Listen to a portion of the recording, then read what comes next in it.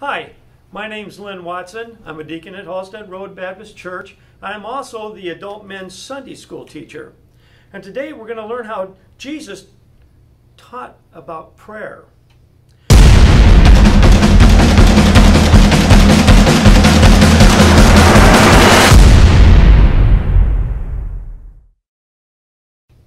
And it's found in Luke 11, 1 through 13, and 18, 1 through 8. Now, Jesus taught us to pray with dependence on God, recognizing our physical and spiritual needs that only He can supply, with faith in God, knowing He is our good and loving Father, and with persistence to God, remembering He is just. It's through the death and resurrection of Jesus that we have access to the Father, so that we can pray in faith.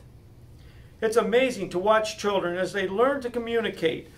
They go from babbling to a few simple words to a full sentence seemingly overnight.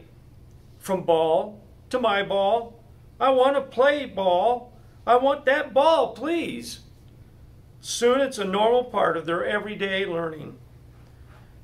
Learning to pray is just like that. What are some ways growing in prayer is like growing in communication as a child?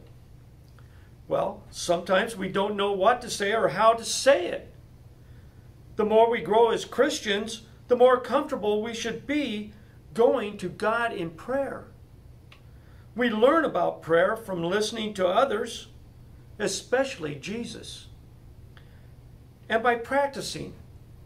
Prayer is like communication with parents who want us to learn and grow and be able to communicate better. As children, we start out with a limited vocabulary, then to entering into conversation. It's the same with prayer. We don't know much about God at first, but as we read His Word, we're indwelt by the Holy Spirit. We begin to understand and grow more and more. Thankfully, we don't have to learn to pray in a vacuum. In Luke 11, 1 through 4, it says, He was praying in a certain place, and when He finished, one of His disciples said to Him, Lord, teach us to pray, just as John also taught his disciples. He said to them, whenever you pray, say, Father, your name be honored as holy. Your kingdom come. Give us each day our daily bread. And forgive us our sins, for we ourselves also forgive everyone in debt to us. And do not bring us into temptation. Jesus teaches His disciples how to pray. The first thing He tells them is to do is to recall God's glory and holiness, that He would be honored as holy. God's kingdom and His will, which reflect His glory and holiness, are foremost on Jesus' mind, as they should be foremost on all of ours. Without a firm belief in the fact that God's glory and holiness matter, our prayers are for naught. Jesus tells us to acknowledge the glory of God, not because it's predicated upon our acknowledgement, but because prayers rely wholly upon His glory. Before we ask God for a single thing, we need to be aware that He is already the giver of everything. His kingdom is coming, and His will be done. We also need to acknowledge God's holiness. This is a reminder for us more than anything else that God is never less than holy. When we come before Him, we are coming before the One who is high above us, whose guiding hand has crafted the world we live in since the dawn of time. Why should God's glory and holiness matter for our prayers? God's glory should be the ultimate focus and expectation of all our prayers. Our request in prayer should be consistent with God's holiness. We should be praying to reflect God's holiness in our lives. So God receives glory from us, and through us, we should become humble in prayer before the most glorious God, who is the most holy God. Jesus' model prayer teaches us that God is concerned with both of our physical and spiritual needs through three simple requests: for bread, for forgiveness, and for protection. Jesus captures our physical and spiritual needs and reminds us to rely on the God who sustains us in all of them. God cares intimately for each one of us in every minuscule part of our daily lives, both physically and spiritually. So, of course, we can depend on Him. When we pray to God, we can pray for our daily bread because it is His concern. Matthew 6:19 through 34 tells us He cares about how we will be fed, and how we will be clothed, and how we will survive from day to day. God takes great interest in our physical needs. What are some reasons we struggle with dependence on God? Well, for sure, sin would be the first thing, followed closely by pride. We don't trust Him to come through in the ways that we think He should. We don't pray and seek Him like we should. We don't think about God's promised provision, and so we live as if He doesn't care or even exist. Luke 11:9 through 13 says, "So I say to you, ask, and it will be given you. Seek, and you will find. Knock, and the door will be open to you. For everyone who asks receives, and the one who seeks finds, and the one who knocks, the door will be open. What father among you, if his son asks for a fish, will give him a snake instead of a fish? Or if he asks for an egg, will give him a scorpion? If you then, who are evil, know how to give good gifts to your children, how much more will the Heavenly Father give the Holy Spirit to those who ask Him?" Prayer is not a passive activity, but an active one.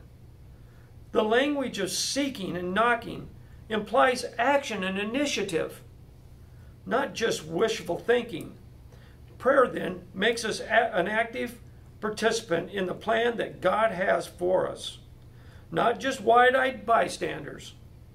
But the act of prayer also requires faith in our good God to know what is best for us, whether that is what we ask for or not. We live in a time when Christians must be wary of false teachers who proclaim that anything we ask for in prayer will be given to us, thus treating prayer like a magic trick or God like a genie. We must know that sometimes the answer to even our most earnest prayer is no. And we must trust that our God knows better than we do whenever that no is uttered. Just because God might say no does not mean that we shouldn't ask Him. God delights to show us His will through our prayers, not because we can make Him do whatever we want. He will always give an answer, even if it's not the answer you want to hear. Because we trust Him, we know that He will open the door to His good and gracious gifts. If those gifts are not what we imagined when we first asked, when we shrink back from going before the throne of God in prayer, we rob ourselves of participating in God's glorious plan of providing for us and beholding His glorious provision. We're sitting in the back row, mindlessly scrolling through our phones when we have been offered a front row seat to observe and participate in the greatness of our God. Our prayer plays an active role in helping us view God as the giver of all good gifts. We need to take advantage of this beautiful opportunity to obey Him. When Jesus taught His disciples to pray, He taught them to address God as Father. This was not an afterthought, but an encouragement to see God as just that, Father and Sustainer. Contrary to some fathers on earth who ignore and abuse their children, Jesus paints a picture of God as a good and loving Father who delights to give us good things. The supreme gift He gives us is Himself through the presence of the Holy Spirit. The Bible teaches that although God has a plan for this world that He promises to fulfill, prayer is often the means God uses to accomplish His divine purpose. In this sense, it is true that prayer changes everything. And it is also true that God uses prayer to change our hearts so that our will comes in conformity with His.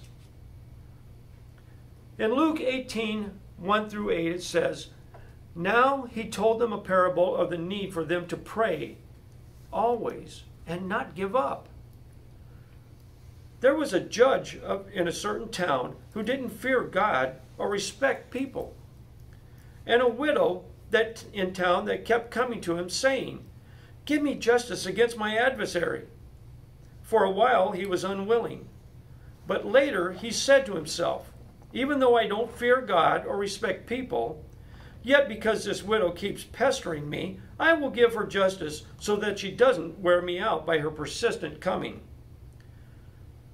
Then the Lord said, 'Listen to what the unjudged judge says. Will not God grant justice to His elect who cry out to Him day and night? Will He delay in helping them? I tell you that He will swiftly grant them justice. Nevertheless, when the Son of Man comes, He will find faith on earth." Jesus told a parable about a very familiar figure in Scripture, the widow. His overall point with this story was not about caring for widows or orphans. Jesus frames this parable so that the judge is not the hero of the story. The praiseworthy and victorious character is the widow who persistently approaches the judge to find justice for herself against her adversary. The Bible is full of instructions like those found in Deuteronomy 10:18 and 14:29 and in James 1:27 to care for the widow and the orphan, the unprotected and the undervalued members of society. This judge didn't care about people or their needs, but clearly God does. Why should Christians be concerned with justice in the world? Well, because God is concerned with justice. Our proclamation of the gospel is backed up by our pursuit of justice and not hindered by inconsistent witnesses. So the systems of the world fulfill their God-given mandate to promote what is good and keep evil in check. Because we love our brothers and sisters in Christ, both at home and around the world. The widow received justice because of her persistent pleas, not because of the judge's character or compassion for that woman. This is where we get to the main point of the parable. More than justice for widows, Jesus was teaching us something about the God we serve. Jesus compared the unrighteous judge to His Father in heaven, the ultimate righteous judge. And the contrast was sharp. If the unjust judge gave justice because of the woman's persistence, then how much more will we receive justice in response to our prayers, because our judge stands ready and willing to help us. So be persistent in prayer. Now, on a scale of 1 to 10, How would you rate the health of your own prayer life? What are some ways you need to pray for forgiveness of your sins, knowing the Father stands ready to forgive because of Jesus? How can you be praying for your community with persistence and faith? And who will you be praying for to hear and believe in the gospel? I'd just like to go to prayer with you right now. Father, we pray that your name be honored on earth as it is in heaven. As we see your kingdom come to pass in the ministry of Jesus and the mission of his church, help us to see more clearly your generous heart toward us so that we might more earnestly ask, seek, and knock. By your good gift of the Holy Spirit, work in our hearts to pray earnestly that those around us might come to experience salvation in Christ. In Jesus' name, amen.